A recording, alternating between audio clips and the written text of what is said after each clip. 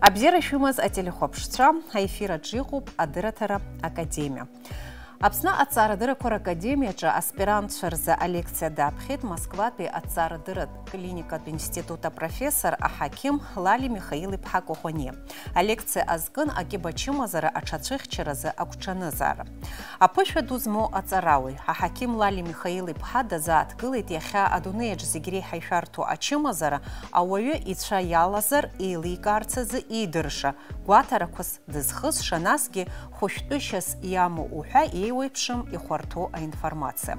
Лара инацшьны илҳәеит ахаҵклаԥшра аҽгәаҭара шаҭаху. Уи азы ҳтәылаҿ иҟоу онкологиатә центр аҿы аус шыруа зыҩаӡара ҳараку аҳақьымцәа. Насгьы ҳаамҭазы ахәышәтәырҭаҿы аҭагылазаашьа бзиақәа шаԥҵоу. Уажәы ишәыдаагалоит алекциа зегьы. Когда я начинала планировать эту лекцию, я спросила у своих родственников, что этически и ментально будет ближе для этноса, чтобы я не оскорбила анатомическими подробностями. Ну, понятно, что это может быть несколько оскорбительно в определенных ситуациях для определенных людей.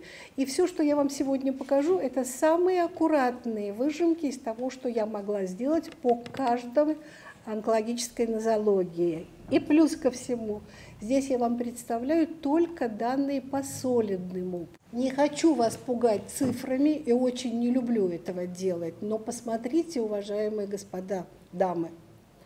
Глобокан – это самая уважаемая, действительно уважаемая в мире организация, которая дает информацию по всем странам мира. Причем раньше она давала информацию в 3 года раз. Сейчас, в связи с меняющейся ситуацией, они дают данные уже 2 раза в год и планируют давать раз в год.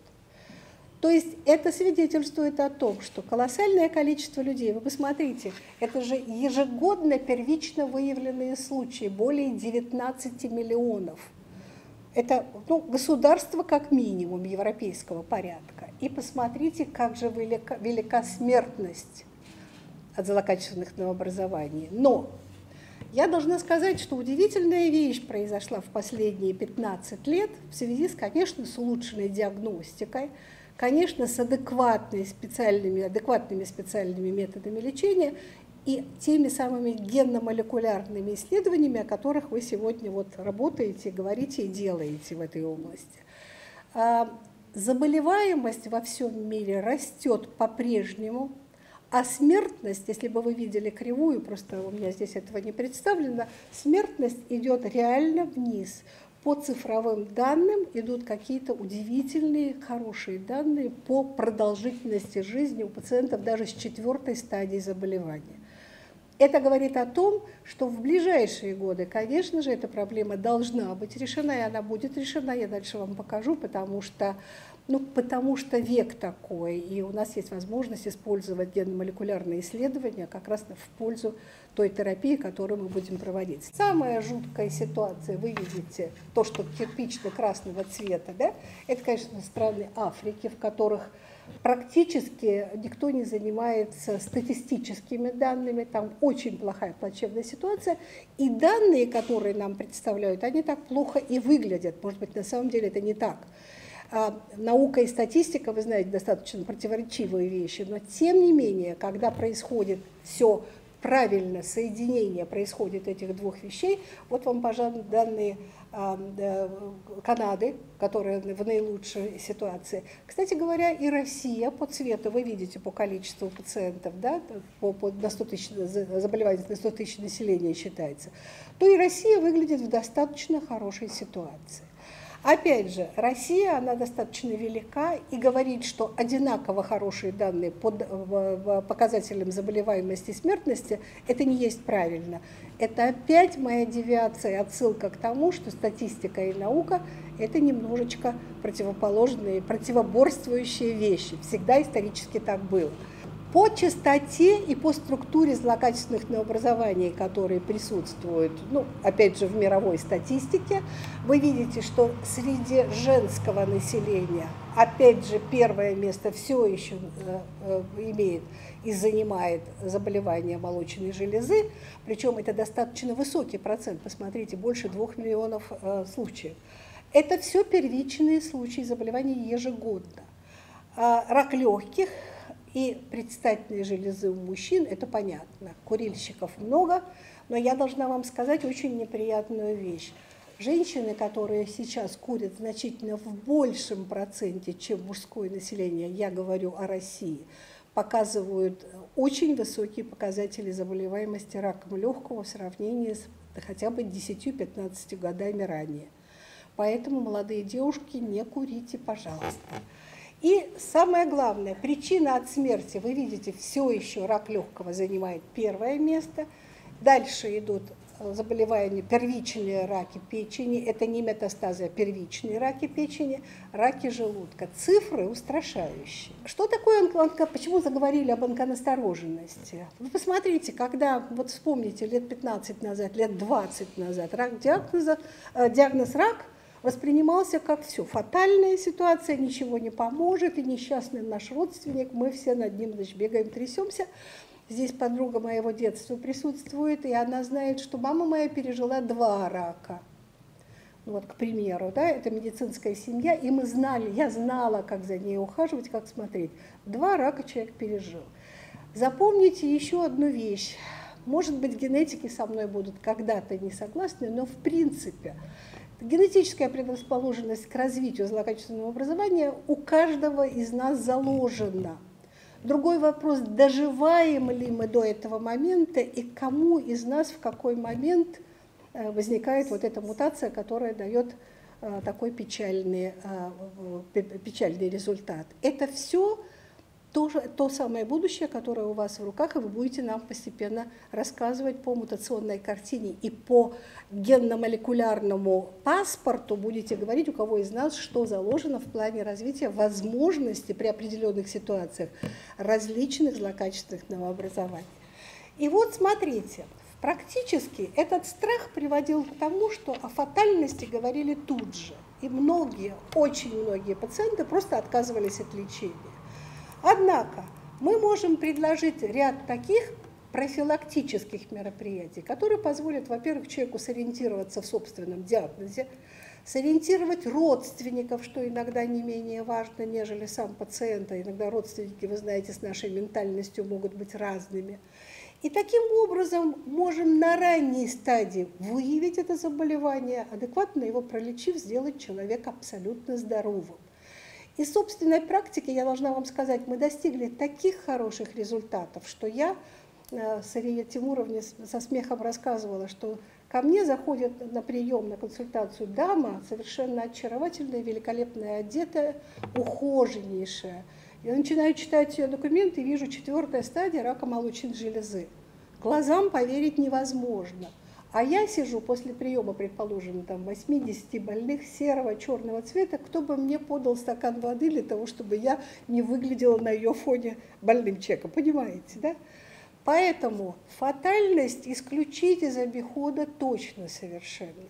А вот раннее появление и раннее избежать вот это чувство стыда, я тут недавно тоже, смотрите, что-то невероятное с ментальностью, особенно у наших мужчин. Стыдно пожаловаться, стыдно прийти вовремя к врачу, стыдно выслушать диагноз, который не соответствует его пониманию психологическому.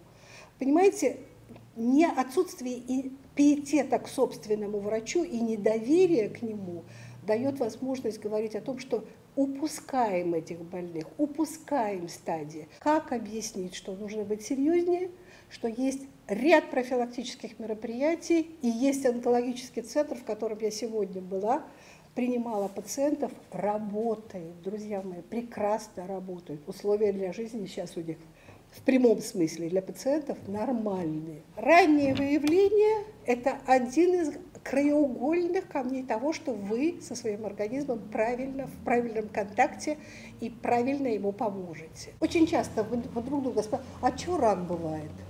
Ну да, в обиходе же так говорят. Ну скажи мне, а что рак бывает? А кто знает, от чего рак бывает? Так вот, врачи, исследователи десятилетиями вынесли вот такую формулу, такой алгоритм, в котором говорят, что самые важных 2 фактора, блока точнее, куда входит множество различных факторов, это, конечно, влияние факторов внешней среды, раз, Туда вы внесете все, что угодно, включая воздух, которым вы дышите, воду, которую вы пьете, пестицидами обработанные еда и так далее. Все это влияние внешней среды. Но последние 20 лет вы всегда говорите о генетической предрасположенности. Если она присутствует, значит, вы на каком-то этапе будете иметь этот самый сбой. Но это ведь может быть никогда и не произойти.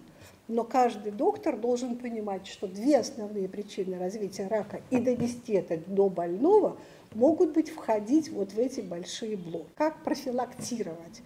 И выяснила, что Россия-то не на самом последнем месте, друзья мои, в этом вопросе. В 1947 году академик, посмотрите, человек с таким мировым именем, его имени до сих пор один из онкологических институтов, не один, а два даже. В 1947 году он призывал, чтобы люди сами себя осматривали. То есть самовыявление он ставил на первое место. И я должна вам сказать, очень часто женщины, страдающие заболеваниями молочной железы, самостоятельно выявляют эти новообразования. Далее, посмотрите, что мы требуем от врачей, к которым идем с нашими жалобами, чтобы они были внимательны, профессиональны, и чтобы они не прозевали, грубо говоря, ситуацию, когда можно ловить на ранних стадиях заболевания. То есть профессиональная настороженность онкологических врачей, онкологическая настороженность врачей, не онкологов, друзья мои, а именно первого звена, первичного терапевтов. Широта их образования дает возможность правильно направить больного в специальные методы лечения, если есть необходимость, либо наблюдать для того, чтобы избежать предраковых заболеваний, либо диагностировать их и вовремя пролечить. Клинические проявления вам практически ничего не дадут. Очень много болезней маскируется, точнее рак маскируется под очень многие болезни. Но их знать с проявлениями, с клиническими симптомами, с внешними симптомами или по отдельным анализам, но не отдельно по одной бумажке, а вкупе всех этих отдельных анализов взятые и просмотрены, дадут возможность вам вовремя профилактировать саму ситуацию онкопатологии. Что такое, по сути, профилактика? Как это было при коммунистах, вы будете смеяться. Вам, наверное, до сих пор рассказывают, что социалистическое общество было очень плохое, там ничего не делалось, и вообще все люди были несчастные и бедные. Дорогие мои, мы выезжали с профилактическими осмотрами на заводы. Мы создавали такие врачи, из нас создавали такие десанты врачебные. Мы приезжали в любой, в пекарню, в больницу соседнюю, на завод, и мы смотрели всех пациентов подряд, независимо от положения, статуса, материальных возможностей. И там вычленяли огромные группы, которые, подвергаясь скринингу, выясняли, либо это люди, которые болеют какими-то воспалительными процессами, и там же очень высокий процесс злокачественных новообразований мы выявляли за счет визуально большого количества опухолей, которые можно даже глазом или пальпаторно определить. Поэтому скрининг у нас в Абхазии ведет. Методы скрининга, они бывают разные. Я не буду сейчас внимательно вас занимать этим, потому что все-таки в большей степени это знают врачи. Вам надо попасть к профессиональному человеку, который точно четко поймет. Прежде всего, нужно будет вас смотреть с помощью простых инструментов лабораторных исследований, как, например, меланома. Да? Вот знаете, что такое меланома? Это родинка, какое-то гиперпигментированное пятно, которое перерождается. Самая непредсказуемая опухоль из существующих, которая может за сутки дать метастазы в головной мозг и убить человека. Но в литературе по поводу меланомы описаны случаи абсолютного самоизлечения. Так вот, ее простым глазом профессиональный доктор, либо используя лупу, ставит очень легко. И этот диагноз для стран, таких как Абхазия, с выраженной гиперинсоляцией, очень важен. То есть простые методы помогут поставить реально диагноз вовремя. Ну и, конечно, сюда же в методы скрининга это обращение больных в обычную поликлинику, осмотр стационара в том случае, когда пациент уже поступил в стационар для лечения. Конечно, информационно-санитарно-гигиенические просветительские работы. Я когда первый раз была в Америке, меня потрясла одна вещь. Ты приходишь в стационар, ну хорошо, стационар, стены везде одинаковые, врачи везде приветливые, где-то чище, где-то нет, но везде лежат вот такие покет, называется маленькие покетбуки, которые можно положить в карман, и на ней написано, почему я заболел раком кишки, например. И вот здесь вся информация, потому что я не пошел вовремя туда, туда, туда. А мне надо было сделать то-то, то-то, то-то. Вот таких 3 странички. Тут же лежит, а почему я просмотрела рак молочной железы? Ну, у них же все в игровой форме, это не так, как у нас жестко все. Они там рассказывают и очень красивыми фотографиями все сопровождается. В частности, на меня произвело впечатление, как мужчина с заболеванием кишки пришел к врачу, дошел до врача, и как он убегает от врача, а врач его держит за штанину. Да, вот к примеру. Все это обыграно так, чтобы человеку было понятно, что ты так не должен делать, а надо делать вот так. Очень важный момент сейчас, друзья мои, это использование анкет-опросников. Анкеты-опросники – это то, что я использую в своей работе, потому что когда я еду с лекциями, например, в Нижний Новгород, неважно, любой город, я собираю онкологическую аудиторию и раздаю вопросы. То есть это распечатанные опросники, там 15, 20, 40 вопросов, неважно. И получаю совершенно четкие ответы на те вопросы, которые возникают в тот или иной период времени вот, в клинической медицине. Вы знаете, то, что произошло с российской медициной, то, что варварство совершенно произошли, оно, конечно, очень ухудшило качество онкологической помощи. С этим надо считаться, поэтому сейчас используют анкеты-опросники, чтобы понимать, как люди относятся к той или иной проблематике. И, конечно, те группы, которые в результате скрининга мы выделяем, вот в них мы уже начинаем быстро работать и отдаем их профессионалам-онкологам. По поводу лечения, если мы с вами уже хорошо дообследовались, перешли к лечению, ну, надо что делать? Это прежде всего установить диагноз. А вы знаете, мы еще с чем столкнулись, дорогие друзья? С тем, что люди доживают не до 1, а до 2, до 3 раков. И иной раз просто удивляешься, как у одного человека, например, 3 рака одновременно, синхронное возникновение раков бывает. Если последовательные, то мы называем метахронным. Синхронным молодой мужчина, у которого 3 рака, не знаешь, что с ним делать. И он лучший архитектор какой-то, там, я уж не знаю, приближенный к Собянину, делающий потрясающие совершенно какие-то архитектурные вещи, всю заграницу объездив, вернулся к нам и лечится у нас. Вот как это объяснить? Он устал от того, что, как он сказал, меня везде обманывают. А на самом деле у него 3 рака, ему вряд ли что-нибудь поможет, но в 42 года об этом человеку сказать крайне сложно. Тем не менее, он лечится, тем не менее, мы все делаем, а там дальше как уж получится. Дальше установили первичный диагноз, и дальше, следующий слайд, пожалуйста, чаще всего предлагается хирургическое лечение. Сейчас я должна вам сказать, друзья мои, если раньше мы в 4-й стадии заболевания хирургическое лечение всегда исключали, сейчас нет ничего подобного. Первичную опухоль лучше все-таки удалить, даже при наличии метастазов в легкие, в печень. Но есть биологический тип поведения опухоли, с которым надо считаться, и тогда внутри этой программы лечения пациента вы знаете, как себя вести. А вот почему у нас такие запоздалые вещи? Я специально для абхазской аудитории это показываю. Вот почему? Ну как так может быть, когда молодой парень приходит в 4-й стадии заболевания? Пожалуйста, чаще всего, в 30-40% случаев, почему это происходит, мои дорогие? А потому что первичное звено не знает, что такое онкологическая настороженность. Вы понимаете, приходит человек молодой, красивый, тренированный, весь из себя скульптурные плечи, бледный-бледный, и в анализах везде у него анемия, причем анемия, идущая несколько месяцев. И никто из терапевтов эти несколько месяцев не удосужился спросить, где идет потеря крови. Элементарно простой вопрос, цвет кала изменен или нет. Никто не посмотрел.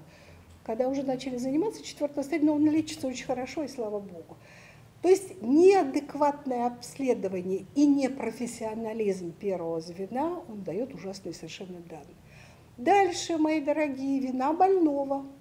Это же как нашим больным? Сегодня привозили документы моего родственника Коғониа. Читаю. Первая стадия заболевания. Возможно соперировать. Спрашиваю, почему не оперируете? Боимся. Чего боитесь? Пока будет 4-я стадия, ждете? Легко.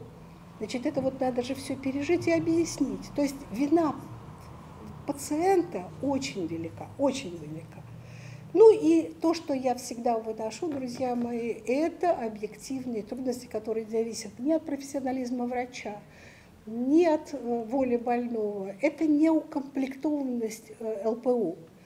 То есть лечебные учреждения не имеют достаточного количества той аппаратуры, которая нужна. Вот сейчас нашему онкологическому центру нужна аппаратура, и достаточно много ее позиций нужно брать. А все наши меценаты меня встречают в Москве и говорят, ты права, нужно, но только вот денег у нас нет. Так что приходится надеяться на то, что есть, и опять работать дальше. Я хочу обратить ваше внимание на то, когда говорят, а как ты думаешь, вот когда мы просмотрели рака, вот когда это все было? И я решила сделать так. Я хочу обратить внимание на жалобы, потому что очень часто злокачественные образования имеют меньше жалоб, нежели сопутствующие злокачественному образованию другие заболевания. И вот эта скудность данных не дает возможность четко сказать, ой, слушай, по-моему, здесь не гастрит, а здесь, по-моему, рак желудка. Да? Вот так же никогда мы не говорим.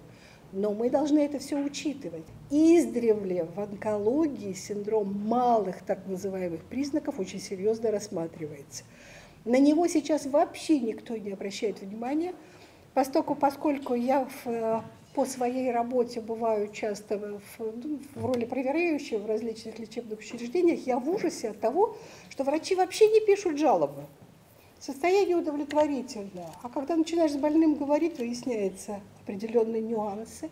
И посмотрите, вот очень часто приходит больной и говорит, ну знаете, доктор, вроде все ничего.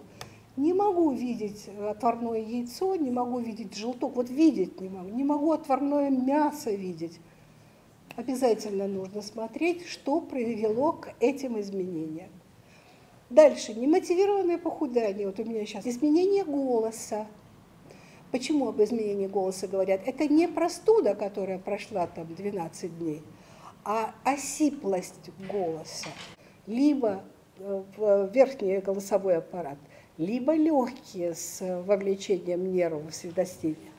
То есть изменение голоса, изменение характера кашля, это все имеет тоже свои определенные моменты. Но опять же, это синдром малых признаков. Вас смотрит терапевт и говорит, ну ты ж ковид перенес, ну кашляешь ты там 3 месяца, ну еще покашляешь 2 месяца, ну это ковид. Это не объяснение, это не диагноз. Изменение всего и вроде тянется и тянется. Не бывает, нужно ставить диагноз. Теперь анемия. У женщин молодых с выраженными кровотечениями, у пожилых с выраженными кровотечениями, при наличии всевозможных язвенных колитов, при наличии геморроев, это все огромный пласт пациентов, которые требуют внимания.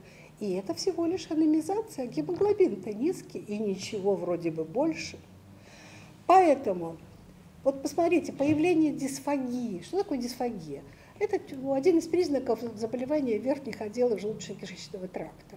И очень часто говорят о том, что кушал рис, и вдруг перехватило, и воду пил, ничего не мог сделать, пока не вырвал, ничего не прошло. Тут же надо хватать, и тут же надо выяснять, что у него в пищеводе.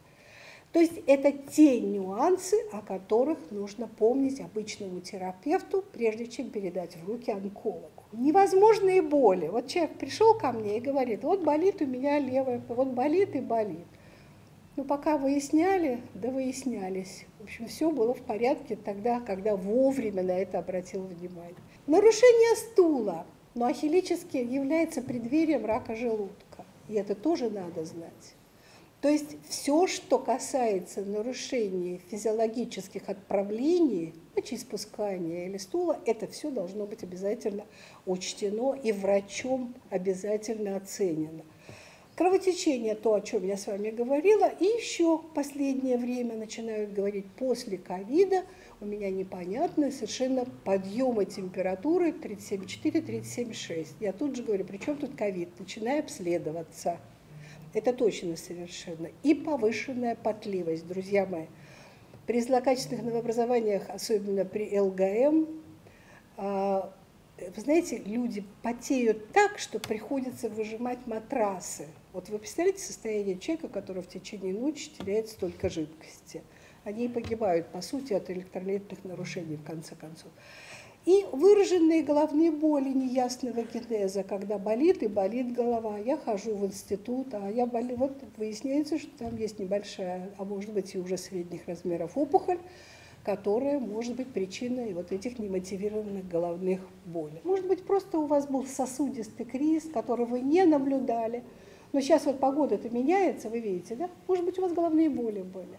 Но оставлять это без внимания вы не имеете права. Значит, чаще всего идете к неврологу, который вас направляет обязательно на всевозможные, там, я не знаю, рентген, КТ, неважно. Но не ходите на флюорографию никогда. Забудьте этот метод исследования. Его давно нет ни в одной стране, кроме этой несчастной России. И говорят, в Абхазии теперь. Я сегодня узнала, я была в шоке. К чему я говорю? Это индивидуальный подход. И вот где важен грамотный врач рядом. Ну и вы, мыслящий человек. Ну что, друзья мои, по поводу рака молочной железы только не ленивый, наверное, говорил, да, и почему я вам эту розовую ленточку вначале показала, вы тоже знаете, что это общество борьбы с раком молочной железы всемирно.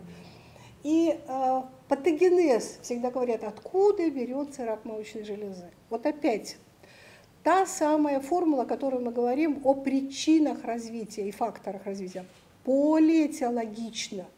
Мы не знаем, что происходит в конечном счете, но каким-то образом происходит эта самая мутация. Очень легко стали говорить о мутации Берсии. А мутаций-то огромное количество. За всеми мы не убежим. Здесь мы выводим в первую очередь генетические и гормональные факторы. Всего 5-10%, 5-10 являются наследственными. Это то, что мы сейчас уже с вами определили. А если каждому из нас сделать секвенирование, да еще и в этнических подгруппах, я вас уверяю, что-то найдем. На примере Якутии. Почему я говорю Якутии, я туда часто езжу, консультирую, я у них там где-то работаю. Они сделали очень интересную работу. Взяли и посмотрели генетический материал просто общей популяции якутов. А их не очень же много. Ну, они там на больших расстояниях, сложно очень до них добираться, но собрать материал легко. Собрали материал, отправили в Канаду. И вы представляете, у них высочайший процент генонанизма. То есть они должны быть все карликами. А у них этот карликовость нет. Вот они есть какие есть, ну да, низковатые, но все равно это средний рост. А высочайший процент генонанизма. Так что тут нам с вами работать и работать, и те, кто сейчас начинаете генно-молекулярные вещи делать, дай вам Бог большого успеха, это очень важно. Применение гормонозаместительной терапии – это еще один бич 20-го столетия, потому что все хотят быть молодыми. Вот гормонозаместительная терапия может приносить вреда столько, что мы потом, понимаете, получаем раки в более позднем возрасте, как бы переносим сроки возникновения раков. Ну, ожирение – это всегда, вы знаете, плохо. Мастопатия всего лишь 2 балла забирает из той палитры внимания, на которую нужно обращать как заболевание. Потому что очень часто ко мне приезжают вот с такими широкими глазами, говорят, все, у меня мастопатия. И что, моя дорогая? Есть определенный состав баллов, который может говорить, будет ли она иметь кардинальное значение в развитии онкологического заболевания или нет. Это отдельное заболевание, да, оно имеет право на жизнь. Но очень большое внимание еще обращайте, пожалуйста, на наличие родственников ближайшего круга, у которых злокачественное образование. То есть этот момент вы все время должны просматривать. Вот другие факторы развития. По поводу пероральных контрацептивов это понятно, да, это уже даже не обсуждается. А вот скажите мне, курение каким образом может что-то портить? Вот что может портить в конечном счете? Почему? Ну почему вот к нему так привязываются, кроме рака легкого? Единственный вид рака, который точно знаете, от чего в 98% случаев развивается, это от курения, да? Тем не менее, наши мужчины и девушки снабжают, я не знаю, там, табачные с большими деньгами. Я вообще не знаю другого такого поколения, которое бы себя травило за свои деньги. Просто удивительный какой-то мазохизм, садизм. Так вот, курение. К нам приезжает американский пластический хирург, один из первых, который вообще в Америке ставил эту дисциплину, в онкологическом научном центре читает лекцию относительно пластики. Это 2008-2010 год, вот так он очень, очень прославленный, еле его упросили, он приехал.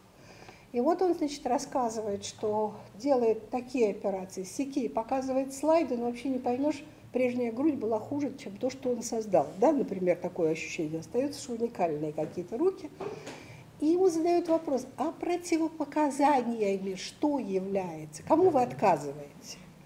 Он говорит, я отказываю только в одном случае, если женщина курит. Она меня никогда не заставит это сделать. Почему?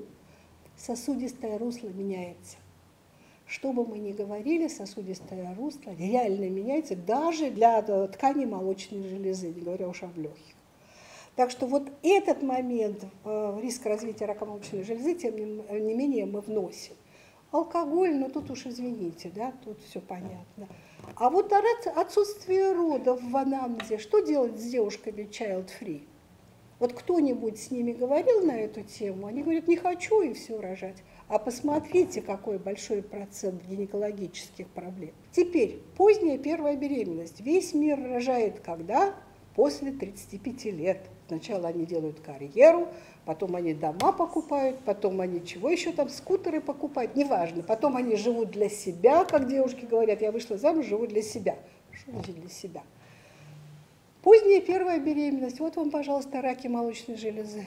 И никуда от этого не деться. А теперь я буду пугать. Я же сказала, что пугать не буду, теперь буду пугать. Посмотрите, раки молочной железы. Что самое интересное, что развитые, как у нас говорят, меня бесит это слово, развитые страны, они как раз страдают, посмотрите, раком молочной железы в достаточно высокой степени, нежели в тех странах, где женщины рожают по 30, по 2, я не знаю, сколько детей там в Африке, в мусульманских странах. То есть зависимость есть, вот она, Глобокан никогда не лжет, вот он показывает это. И то, как нужно себя вести, если вам показалось, что что-то есть в молочной железе, значит, вы делаете вот такой огромный пул обследований. Это женщин безумно пугает, но тем не менее. Ультразвуковую диагностику рака молочной железы, вообще заболевания молочной железы, я рекомендую женщинам не рожавшим. Именно не рожавшим. А вот уже когда женщина родила, то обязательно лучшим методом диагностики все-таки является маммография. Второй этап – это если есть новообразование и нужно кусочек материала биологического взять и посмотреть под микроскопом. Это гистоморфологическое, иммуногистохимическое, геномолекулярное, всякие исследования. Но это необходимо делать в обязательном порядке. И всегда помните, что вы сами себя пообследовав поможете, так же, как и профилактические осмотры помогут вам. То есть это вот все взаимосвязано, все от уважения человека к себе, я считаю. Вот этот момент самоуважения у нас же давно отсутствует, как к индивидууму, к человеку. Но вот я вас призываю все-таки это делать. Почему мы говорим о гистологических и иммуногистохимических исследованиях? Можно же без них. Раньше как? Кто делал этого? Никто не делал, просто делали операции и все.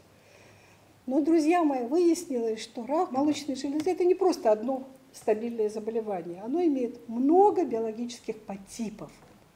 И выяснилось, что мы, оказывается, всех одинаково лечили гормонотерапией, что не есть правильно, сейчас мы знаем.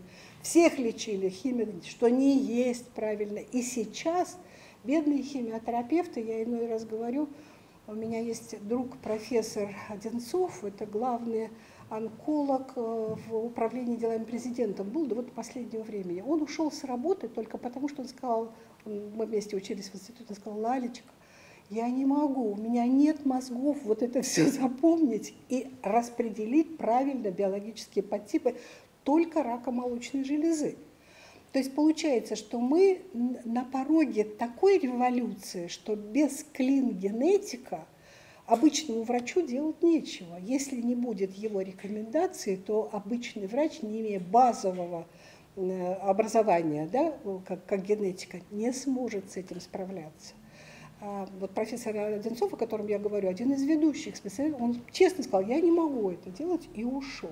Правда, живет он в Испании и хорошо живет. Значит, гормональный статус обязателен. Вот это самое русское слово, которое все любят, которое, когда звучит по латыни, все начинают смеяться, на самом деле это действительно R1, R2, необходимые такие подтипы, которые нужно тоже учитывать во время лечения. И если отдаленные метастазы подозреваете у пациента, делайте более широкое обследование с привлечением эндоскопических, визуальных каких-то методов лечения. Ну, а потом еще отработан вот такой принцип. Запомните, пожалуйста, до 40 лет вы делаете исследования, до 40 лет. Я вообще, простите, пожалуйста, с 35 лет я советую делать с 35 лет раз в год. А потом уже можно раз в 2 года, потому что гормональный статус меняется, и там даже если что-то, все равно течет все по-другому. Рак легкого, тут очень простая ситуация, друзья мои. Когда я была вашего возраста, нам говорили, есть 2 вида рака легкого. Один злотекущий, это низкодифференцированный мелкоклеточный рак, который дает очень быстро метастазы в кости, легкие и головной мозг. Может закончиться за 2-3 месяца. И рак, вот как его обозвать, я уже не знаю сейчас, не мелкоклеточный тогда называли, сейчас он делится на несколько подгрупп. Не мелкоклеточный, который без лечения, курильщик, не курильщик, течет 2,5 года. Лечи, не лечи, вот через 2,5 года он медленно уйдет. Это была градация, и нам было понятно, что с этими больными делать. Сейчас ваши замечательные генно-молекулярные истории нам поделили рак легкого на такое количество подтипов. Мы в ужасе, но тем не менее, все равно какие-то риски мы определяем для всех этих подтипов. Конечно, курение, вы понимаете, это ужасно, это совершенно ужасно. Друзья мои, если бы вы видели легкие, которые на секции, да, вот этих курильщиков, вообще не понимаешь, чем они дышали, если быть честным. Но профессиональные вредности, вы знаете, тоже, да, это то, что вдыхается, асбест, пыль, угольная промышленность, и так как много перечислять сейчас просто не хочется. И вот смотрите, здесь я отметила, когда вот что-то такое беспокоит, ему говорят, ну пойди сделай флюорографию, а потом будем решать. Не делайте флюорографию, говорите врачу, извините, вы неграмотны, мне нужна рентгенография, снимок боковой и прямой, как минимум, если не компьютерная томография. Не идите, это вот такая опухоль должна быть, чтобы флюорограф тебе сказал, вот тебе, пожалуйста, что-то есть. Это несерьезно.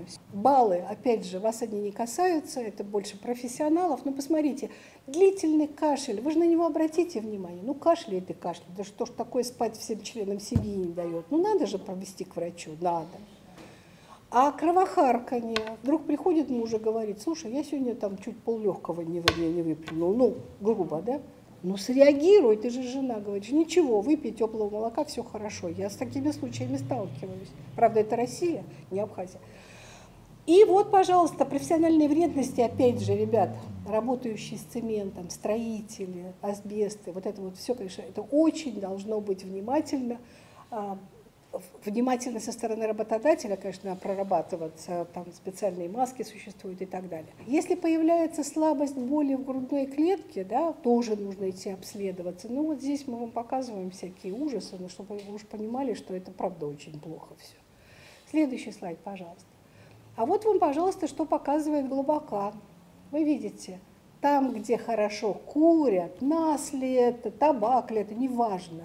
Вот вам, пожалуйста, высокоразвитые страны, где мужчины практически не курят, а курят женщины. И вот вам те страны, где курится все подряд, что только под рукой есть. Я боюсь, что Абхазия тоже туда входит. Нужно идти к терапевту, который отсылает к онкологу, если не может разобраться, в чем дело. А для того, чтобы вас обследовали достойно, вы должны знать, вот что вы сдаете. Не анализ крови приносите, говорите, у тебя нет рака. Вот, пожалуйста. Анализ мочи, биохимический анализ крови, анализ мокроты, причем неоднократно в течение 5 дней, друзья мои, это особенности, это доктор вам должен сказать. Рентгенография органов грудной клетки, если есть необходимость, и кардиограмма, потому что легочно-сердечные осложнения всегда идут рука об руку. Вы понимаете, без бронхоскопии никуда. Да? Бронхоскопию надо делать обязательно для того, чтобы получить кусочек, опять же, биологического материала для верификации. Ну, иногда ПЭТ-КТ, иногда УЗИ органов брюшной полости, это уже решает сам доктор, не врач. Но вы должны понимать, что когда вам говорят по одному анализу крови и рак легкого там исключен, вы скажете, нет, не исключен, я знаю, что там надо сдавать много всего. То есть ваша информированность, она ведь на вашу пользу и будет играть. Ҳаамҭазы адунеитә медицинаҿы акыр аиҭакрақәа мҩаԥысуеит. Аҵарауаа аҳақьымцәа еснагь аҿыц аартрақәа ирышьҭоуп. Дара агәыӷра аадырԥшуеит ачымазара бааԥсқәа риааира рыхәышәтәра рылшап ҳәа. Аԥсны Аҭҵаарадыррақәа Ракадемиа аспирантура аҟәша анаҩсгьы аспирантцәа рзы ас еиԥш иҟоу хра злоу атемақәа ирзааҭгылалоит, ирыцҵахоит алекциақәа. Уахазы ҳдырраҭара ҳаркәшоит абзиараз анаҩстәи ҳаиқәшәара аҟынӡа.